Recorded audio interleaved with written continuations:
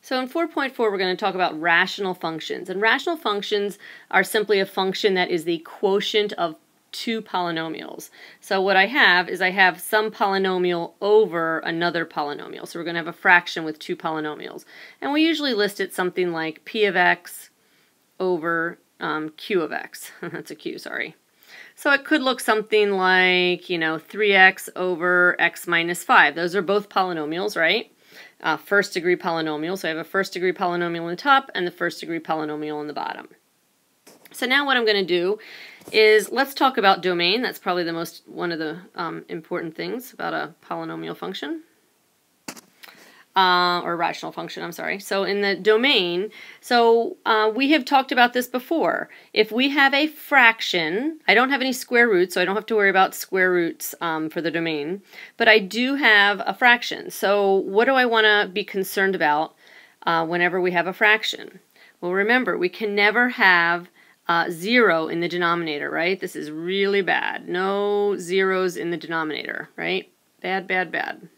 So all I'm going to do is I'm going to set x minus 5, and I'm going to say that cannot equal 0. The whole denominator cannot equal 0. So x cannot equal 5. So this is my domain restriction. So that's my domain restriction. So don't forget, just set your denominator equal to 0, and then, or set it not equal to 0, and then tell me what x cannot be. Sometimes you might have to factor out that denominator, because I could have, my denominator could be something like x squared plus 3x minus 4, in which case I would have to factor it out to, what is that, x plus 4, x minus 1. So x cannot equal, I would say, x cannot equal positive 4, and x cannot equal negative 4, and cannot equal positive 1. So this is my domain restriction right here. Okay.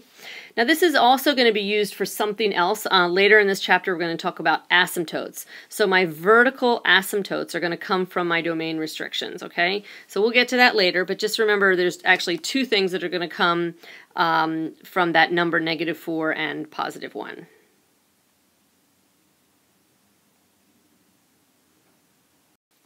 So the next thing I want to talk about are x-intercepts. So x-intercepts, this is where this graph is going to, cross the x-axis, just like always.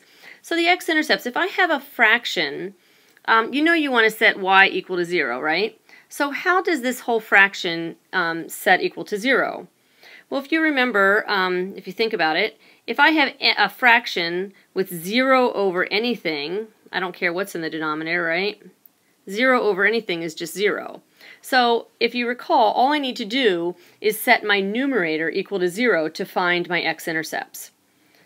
Because all I need to do is set this guy equal to 0, and then that will tell me where it crosses the x-axis. So I'm just going to have 3x plus 5 equal to 0. So 3x equals negative 5, and x equals negative 5/3. So my x-intercept is at negative 5/3. And let's talk about where's my domain restriction. I'm going to call that my domain restriction. So x minus 2 cannot equal 0, so x cannot equal positive 2. So far we know how to find. We're going to set our denominator equal to 0 to find our domain restrictions, and also the vertical asymptotes, which I will get to. And then I'm going to set the numerator equal to 0 to find my x-intercepts. Okay. So the last concept I want to talk about is the concept of an asymptote. So an asymptote, if you've been introduced to them before, is simply like this invisible wall. So it's this invisible line that, depending on what type of asymptote it is, it's going to have different rules. A vertical asymptote, the graph can never ever cross it.